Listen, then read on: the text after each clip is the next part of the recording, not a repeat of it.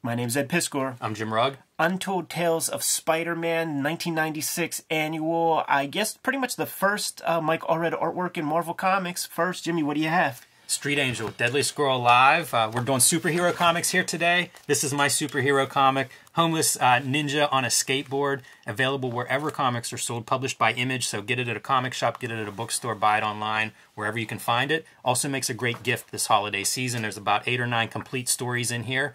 You can also join me on patreon.com/JimRugg, where you can download out-of-print zines and mini-comics. You can see a bunch of my original art from Street Angel, as well as my other comics like Octobriana and Plain Janes. You can see the process of how I make the comics I make, basically Cartoonist Kayfabe, focusing on my own work and my own comics. So join me on patreon.com/JimRugg. Red Room, the Antisocial Network, hitting the stands November 9th. Murder on the Dark Web for Fun and Profit is the name of the game of Red Room. And this book collection is where the 4 issues of the Antisocial Network miniseries are being warehoused from this point forward. If you got the issues, good for you, man. But if you didn't, scoop up the collection. Drew tons of extra artwork to go along with the collection. Spent the summer building this thing into an actual proper book, and has about 70 pages of extra stuff, including these rough first drafts of the comic. We're going to do a big video on this when the time comes. You can also pre-order the next round of Red Room comics called Trigger Warnings, beginning in December, and I'm serializing all that material on my Patreon right now. All those links are in my link tree in the description below this video.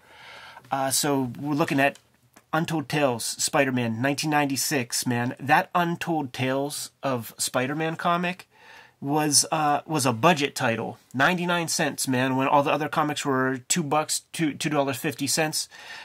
The implication of budget titles in stuff like video games or whatever, it's like, you know, you get Q*bert or something for cheap, man. There's a sort of diminished value of having, like, budget titles. This was not only an exception, probably the best comic Marvel put out at that point in time. Right. And look at the date, 96. This is a time when comics are struggling, and besides being a budget-friendly comic, I think each issue was self-contained. Yeah. You know, it was sort of old school, but it looked really good, easy to read, could be sold to anyone. You know, I don't know if it was marketed as all ages, but it was classic comics, really. Kurt Busiek, I think, writing most of them. All of them.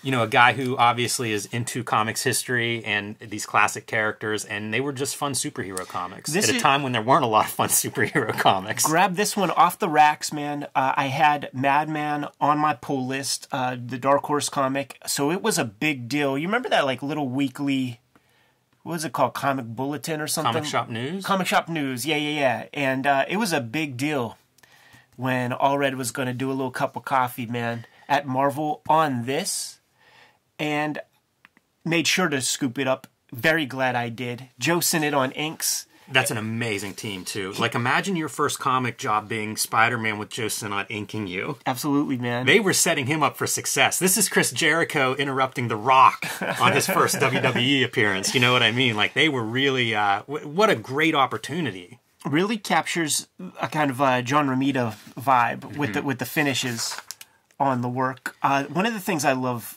There are several things I love about... Can I give a little context to Allred coming to Marvel? Sure, yeah. This didn't happen. The lines between alternative comics or indie comics, right. It was so rare that a guy who was successful in the indie or alternative comics would do a Marvel book. Like, stylistically, usually they were just too far apart. It just didn't happen. Now it's very common, but back then it wasn't, and this was such a kind of like paradigm shift that, like, Mike Allred's doing Spider-Man? It was huge because it defied how to draw comics the Marvel way. You know, he's a sublime figure artist, but not known for a Kirby-like dynamics, really. Closer to, like, a Ditko sort of energy, or, you know, Alex Toth kind of energy. Heck of a figure artist. You never see him draw the same pose twice. The character's always contorted. That's in Mad Men, too. There's not, like, ever a shot where you just see Madman from straight point of view. The character's always bent and moving in an interesting way with this Spider-Man comic. Great faces and expressions. Probably one of the only people to really focus on that stuff at this time. There was that Justice League guy who would do it. Name's escaping me right now. Kevin Maguire. Yeah, Kevin Maguire. You see great gestures and expressions. Like, you know what that means right there, man. Pulling out the Dutch angles in almost every panel, which is perfect for a Spider-Man comic, especially when he's bouncing around the city and hopping from building to building. Love this splash page. And, you know, you get Joe Sinnott's title credit here. I think of Fantastic Four when I first think of, you know, whatever with him. That's a great Reed Richards, man. Yeah. Another thing that wasn't always obvious in Fantastic Four comics of the 90s. That's true, man. Like, they would talk about this being the world's greatest comic magazine. It's like, I'm seeing no evidence of it. What we're missing here is Laura Allred on colors. Frequently, that's the colorist for Mike Allred. And so when I went back, I did not know this comic until this week. So that was a little bit surprising to me. But again, like, this is his first foray into Marvel. They're cautious. You know, they didn't work with a lot of these alternative type cartoonists. Yeah, man. You know, Allred's a cartoonist. Like, he can ink his own stuff. They didn't give him that grace. I'm sure he's not complaining having Joe Sinnott with that super sharp, turn this to a Charles Burns. It really, man, there's some great inking. Like, all of these sort of lines, I think he's inking those on a straight edge. Oh, they're perfect. Listen to Frank Miller, man, on that Dark Knight documentary where he says, it takes you 2 years to learn to ink with a brush and a ruler. And when you do, your staircases are better. I was going to say, like, when you finally master it, you never do it again. Like, use pens or something. This rooted in time. That's the truth. I love the Sue Storm, too. Like, a really great face. He had Joe in Allred, who I assume is patterned after Laura. But his women's faces were just different than everybody else drew women's faces at Marvel, DC, and, you know, superhero comics at the time. Kurt Busiek's conceit of this comic is that it happens in canon, corresponding with, like, the Steve Ditko, John Romita issues, if it ever, you know, gets up to that point. So, like, this is a Silver Age comic with all that entails. One of the things I am curious about, it doesn't look like it from the way the art is. Was it drawn Marvel method? I doubt it, because I feel like as an artist, you would have, you know, have a few more anchors and stuff like that if you were designing the whole thing. This seems very well structured. It is funny to see this as high school student Peter Parker, because, man, these dudes are 35 years old. Oh, totally. Like, you know, you know, Allred has skills, no doubt, man. But that is near middle-aged. I don't know if we said this, but he asks the Invisible Girl out, and it's to get back at Johnny Storm. Yeah, because Johnny Storm usurped him, grabbing some bank robbers or something, man, and let Spider-Man know that he did it on purpose to just coitus interruptus, his superhero moment. Good thing. All these characters are pretty good. You know, I feel like every interpretation of Allred with all these classic characters works. This comic was not something, it would be on the stands, but because of the price point, it would disappear really, really fast. Whenever I would see it on the stands, I would scoop it up and never felt slighted on any issues of this. Usually Pat Olive was the guy doing the drawing on the regular stuff, but obviously, you know, you can't do 13 books and have a 60-pager. Look how good Betty Brant's expression is whenever Parker tells her that he has other plans for the night. Straight up Lichtenstein right here, man. It's such a romance comic image. Yeah, like, pop art was what would be referenced with Mike Allred's style a whole bunch, and I didn't know what that meant as a kid, but I know what it means now. It really fits this story well. Yeah, AAA Pop, his publishing when he was self-publishing. Yeah. This is one of those, like, cute moments, like Spider-Man coming to his date. He's got a web bow tie that he fastens. And, you know, he doesn't have all that money in the world. So she's pulling out the whip. She's pulling out the Rolls Royce, man. And she's not emasculating our guy. He can afford some pizza. She's like, yeah, let's do it. It's a bet. I love that she's dressed up and he's in costume. Hey, man, it was Spider-Man that brought her on the date. It feels totally of that era where, you know, you can kind of get away with some of this stuff without too many questions being asked. Just have fun. Just have fun, man. Torch wants to get back at Spider-Man, so he starts to boil the Atlantic, and it rouses up Namor. Right. Fantastic, right? Great color choices here, because you got that poppy red against all these cool colors. Yeah, and also, don't color your sky blue. That's goddamn right, man. This is another one of these examples of like the pop kind of stuff, like all of it. You know, just having a normal looking person eating pizza with Spider-Man, so weird. Seeing these poses, these thoughtful poses that you've seen and you know it, but you've never seen it in comics. This is, you know, when you talk about jobbers or whatever, you're just not emphasizing this stuff. Yeah. You know, like, that's not what you're there for. You're there to have Spider-Man swinging through buildings and punching somebody. And that's what you would get with the alternative comics is like, hey, I'm doing slice of life stuff or, you know, more rounded characters. And that's where you start to find these artists who are looking at things beyond a cool dynamic punch. And it's storytelling. So, you know, she's got a little schmutz on the hand. She's cleaning it off. It's giving you storytelling. It's so old school. Yeah.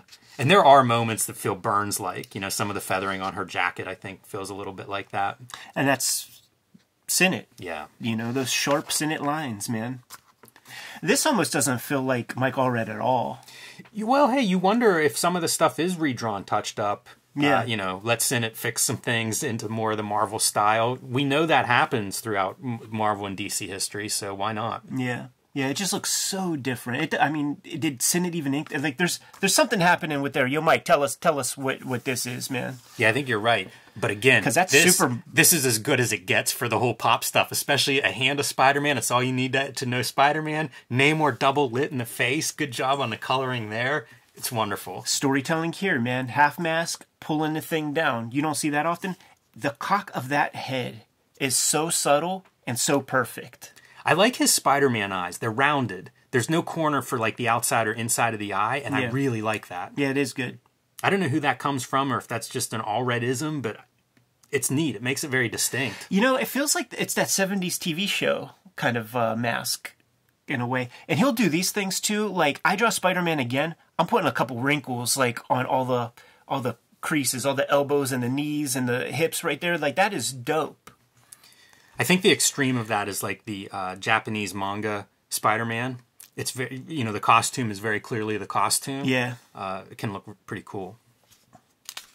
Such a wild pose right there, man. You would never see, like, in a dynamic Marvel piece, you would never see that fist kind of cut off with the rest of the body. You would see that foot come out. Yeah, there's a lot that's odd there. That arc of how he's throwing the fist too makes no sense. You know, like it seems like it should be going this way. Right. I don't know. It's an odd one. So you get your classic kind of misunderstanding between heroes as Spider-Man and Namor have to sort this out. And, of course, it's going to be up to Sue to really save the day and bring in the Fantastic Four and end this ridiculousness. Ridiculousness. Like sort of the color on there with the little radio blurs. That is just divorced from the line art that's being presented. Totally. The shaded eye is something, I don't know how often that's used. No. Odd stuff. Great gesture. Great piece of body language here, man. He's just such a fantastic figure drawer. Very, you know, you can see the Allred, the Madman character in that kind of pose. Great pose there. What was that? That's not a Steven Seagal figure, New Captain Action called Look how much it Action looks Man. like Steven Seagal. Yeah, man. I bet they sell more units if that's hard to kill. Action Man. Gotta get that license, man. That looks like Mike Allred. Yeah. He's got that mirrored by his drafting board, man. Just a lot of unusual panels. To me, this stuff is very not Marvel-esque. And that's good. That's why you bring somebody new in. Yeah, totally. I ate this up at the time. And it felt like permission that you don't have to draw like your average, you know, house style guy. House styles were still kind of there. You know, it was Jim Lee art was the house style at the time. Yeah. It's graduated from Buscema wannabes to Jim Lee energy. And anything that looked different from that is the stuff I was buying. This feels like Untold Tales. The art style, it feels very much because it's readable. Yeah. That's pretty fun choice, having the stars in the eyes whenever Namor actually connects on one. Totally. Good stuff with Jameson here complaining about, keeping up his interpretation of how Spider-Man's the menace. It's such heel tactics the way he explains what happens. He saved us, says Betty Brant. He missed us is more like it. Exactly. It's exactly what a heel would say. You got to have those moments. And there's also that's Kurtzman-like storytelling, too, where you have the same camera angle with two separate moments occurring. And when you have it like this, it's like 1 second transpires amongst these 4 panels right there. It's a great spread all around. That spread just, you roll through it so easily. And this is where we realize that our heroes had a misunderstanding, man, because Johnny Storm gave up the ghost when he was sitting back laughing.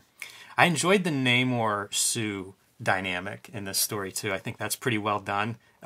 Good job on Busiek for finding how to bring these pieces that you've already got the moments around them. So making it work within the comic's history, pretty well done.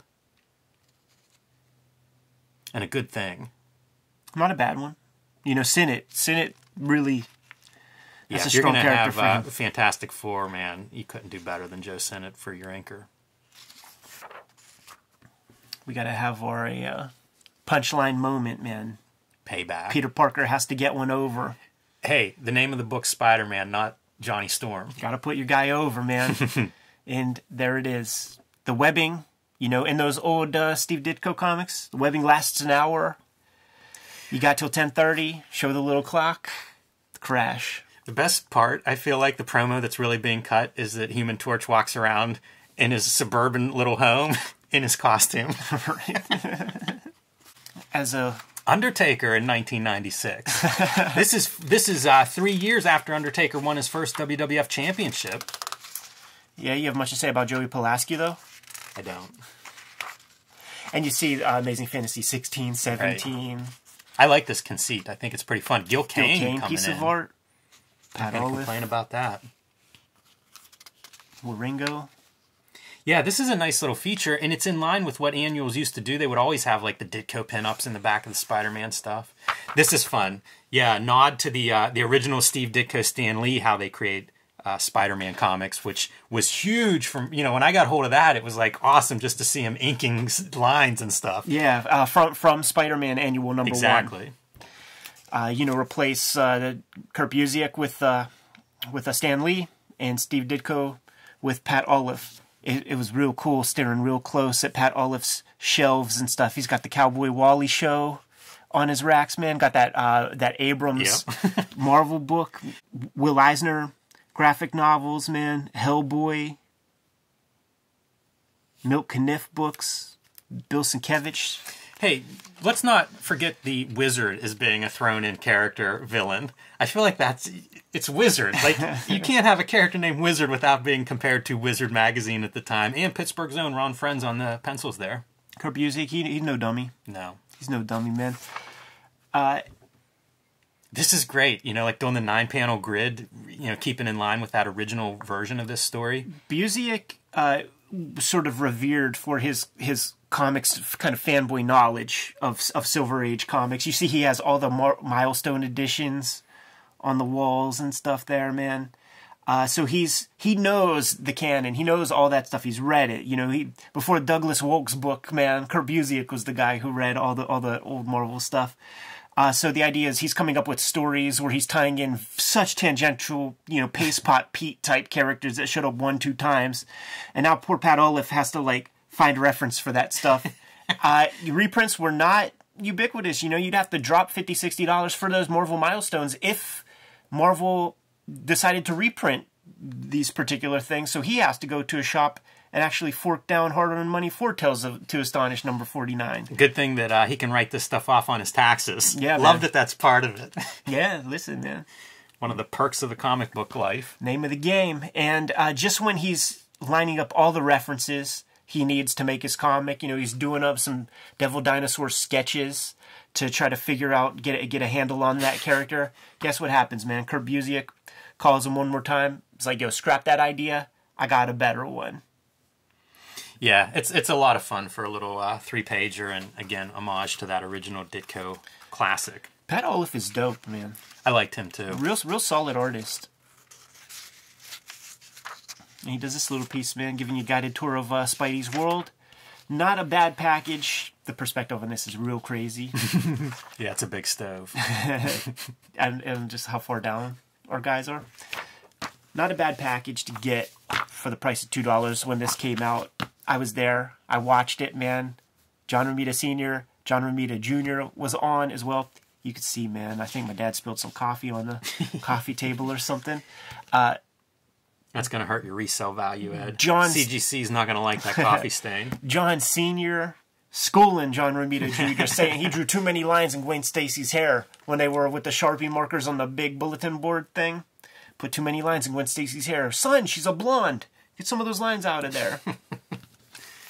Good luck removing your Sharpie. I actually bought something from the QVC there too. What was it? It was a Spider-Man, like, what they did was they just like hot glued a bunch of issues into like soft cover that Steve Lytle drew that was just a silhouette. It was like the cheapest thing ever, and they just took random issues and glued them into the spine, and it was like $15 or something.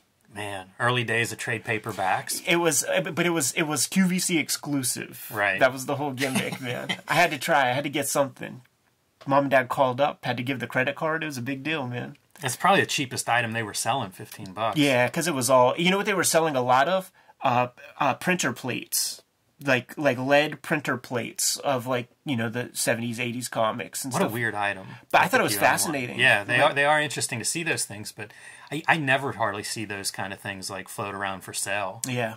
Yeah. Who knows? Maybe the guys that bought those, maybe it's a good investment. Hanging on to them. Kayfabers, like, follow, subscribe to the YouTube channel. Hit the bell. We'll notify you new vids are available. What's out there, Jimmy? Join me on patreon.com/JimRugg, where you can download out-of-print zines and mini-comics. About a dozen of those available right now. The latest, the BW zine, collecting, collaging some 80s black and white indie comics. You can also see my original art process, how I make the comics I make, like Street Angel, Deadliest Girl Alive, Plain Jane's, Octobriana, and more. That is patreon.com/JimRugg. Red Room, the Antisocial Network, trade paperback book collection hitting the stands November 9th. Get it at your local comic shop. Order it directly from Fantagraphics or go to Amazon.com. Scoop up the Antisocial Network trade paperback, man. 70 so pages of extra material to create a completely different experience than just reading those issues that came out. Speaking of issues, the Trigger Warnings miniseries of Red Room Comics is going to begin coming out in December. You could pre-order those at the Fantagraphics website, and you could read those comics on my Patreon. All of those links are in my link tree in the description below this video. What else, Jimmy? Subscribe to the Cartoonist Kayfabe e-newsletter at the links below this video. You can also find Cartoonist Kayfabe t-shirts and merchandise at the links below the video. Give them those marching orders, man. We're going to be on our way. Read more comics.